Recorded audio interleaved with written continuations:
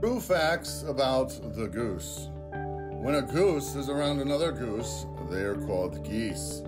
They fly in the flying V formation, which gives them a 71% greater flying range than if each bird flew alone. When they share a common direction and a sense of community, are they able to get where they're going by using the thrust of one another.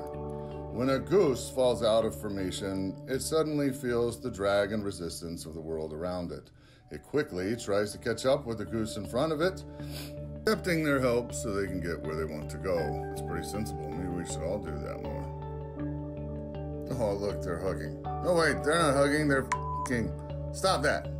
That was a close one. This isn't National Geographic, guys. When the lead goose gets tired, it rotates back into formation and another goose will fly point on the position. Just like with people, when sharing the point position and taking into account everybody's skills and abilities, we are better able to complete tasking and save resources. Wow, these guys are actually pretty darn smart. This whole flying V thing is pretty cool. Wait, what is this guy doing? Oh man, he's kicking the out of that guy. Wow, flying left foot to the face.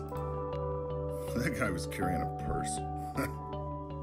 When flying in formation, geese send encouraging honks to the geese in the front to help them keep up their speed. Wow, it's kind of like people honking at me when I'm on the way to work in the morning. Ugh.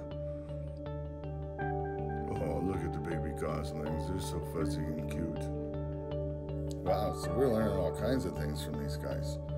So the way that we honk, if we honk encouraging, we can increase our quality of work and get the type of honking back that we want when we honk at other honkers.